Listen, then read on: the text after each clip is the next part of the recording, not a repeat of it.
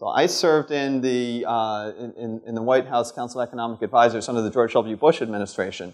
And this is essentially the argument that was used by the folks in the administration at that time for why we're actually not as concerned about the uninsurance problem. And I'll let you draw your own conclusions about how you feel about all of this. But it's useful to sort of understand how different folks are thinking, because I find that typically among my students at Cal, and probably reflective in this audience, there are more people who are here because they care about the uninsurance problem. But we like to make sure that we understand how other folks are thinking. So, but if you take the 46 million uninsured in 2007, of those, about 6 million of them actually are already on Medicaid.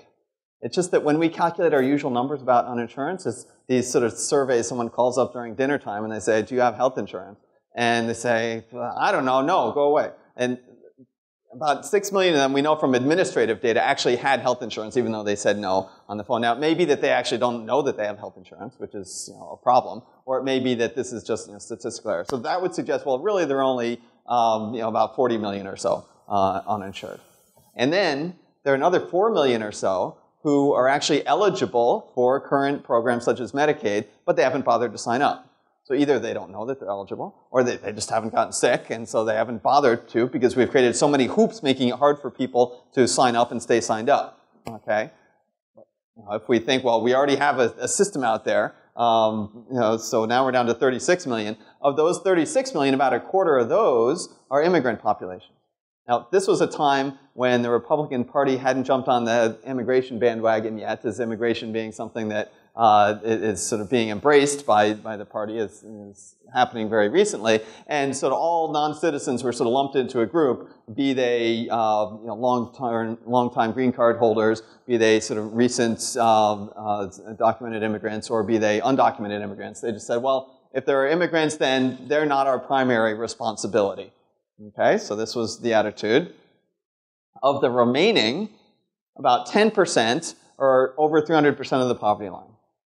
And the argument was they should take care of themselves, right? We don't need to have a big tax program to pay for health insurance for these people. Because over 300% of the poverty line, that's actually over median income, roughly.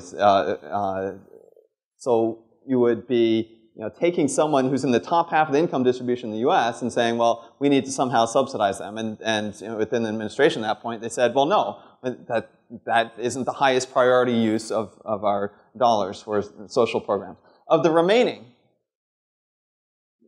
there are about 5 million who are childless adults.